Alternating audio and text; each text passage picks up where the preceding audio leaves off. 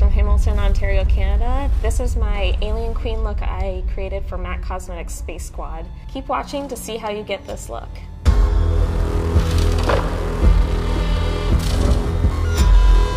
I want to start by using a MAC acrylic white. So we're just going to pour a little bit of that into a Petri.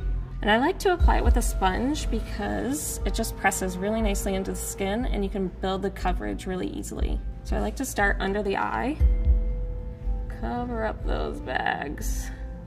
You can see how really nicely and opaque that goes on. So you want to do this all over, just down to the jawline. Next up, I'm going to take a little bit of paint pot in a skin tone shade, which is going to help cancel out if you have darker brows. Just take a little bit with your finger and just go right over top of your brow. Just really press that in and blend it out. It's going to look a little scary at first, but that's okay, it's Halloween.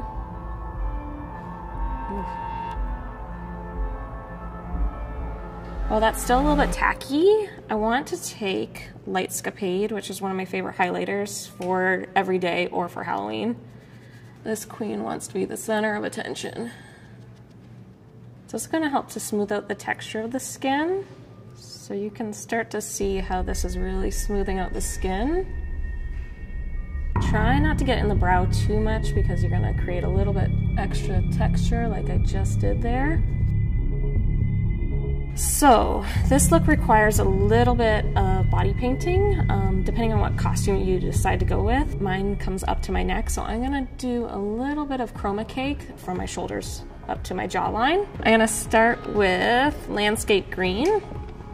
I like to mix it with a little bit of Fix Plus, so I'm just gonna take a tiny bit of that. And this is where it gets a little messy. So I'm gonna start right at the jawline here and really cut that. Cut it right in front of the ear here as well. It's great to use a synthetic brush like this so you can get a really hard line. And I have this little cleft in my chin here that I'm just gonna make it stand out a little bit more. Her neck to be a little bit darker, like more contoured on the outside and a little bit lighter on the inside, so she looks like she has a really long and thin neck.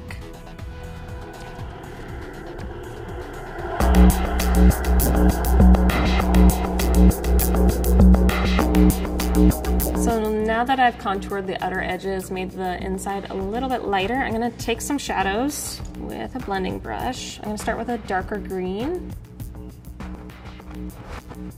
Take that up to the ear as well. Just bring that underneath too.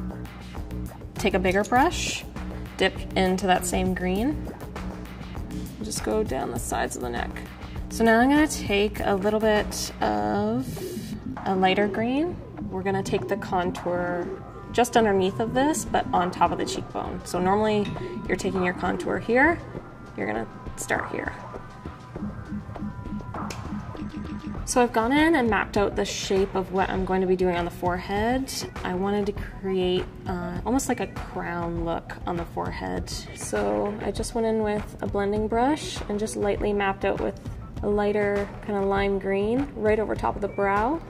And then just bring that kind of contour down on the nose as well.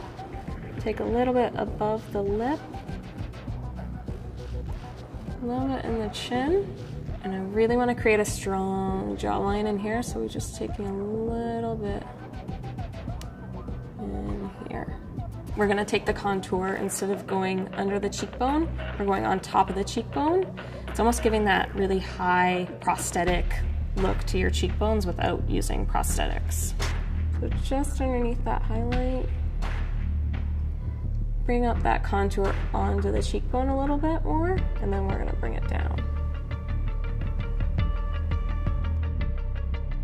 So I really want to create some depth in the inner corner of the eye here and on the forehead. When you think of an alien, you think like bigger, round forehead. So we're creating a lot of focus here by adding a lot of depth and highlight.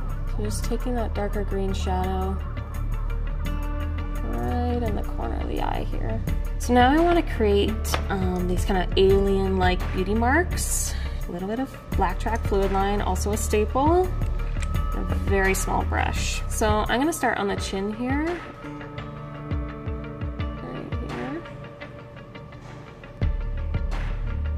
So you're gonna wanna take these, you can kind of decide where you wanna put them, but I'm planning on putting them chin, cheekbone, and above my crown there.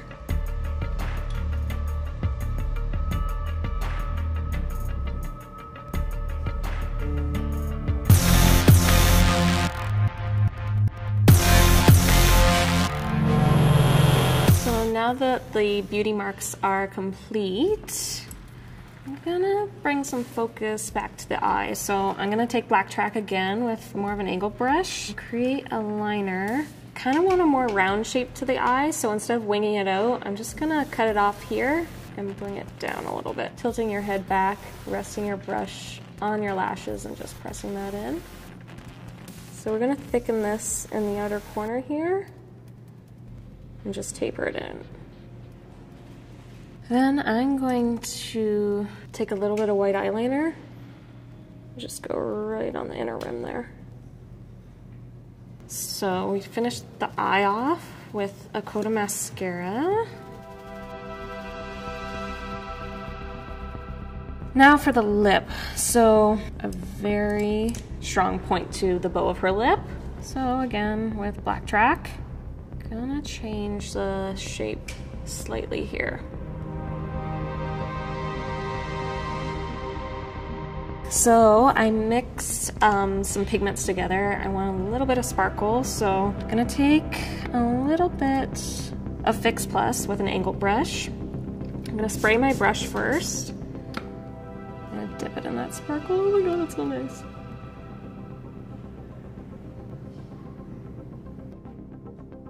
So to kind of tie the look together, I think I want to add some sparkle through here, just to incorporate this kind of coppery red. I'm going to start with a little bit of Fix Plus. Drip this glitter on there.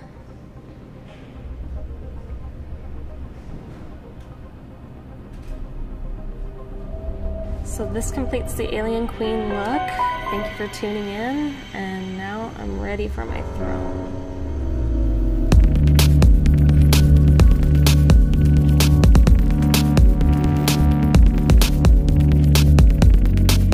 Thank you for tuning in. Don't forget to like this video and stay tuned for more videos. #MaxSpaceSquad. Happy Halloween.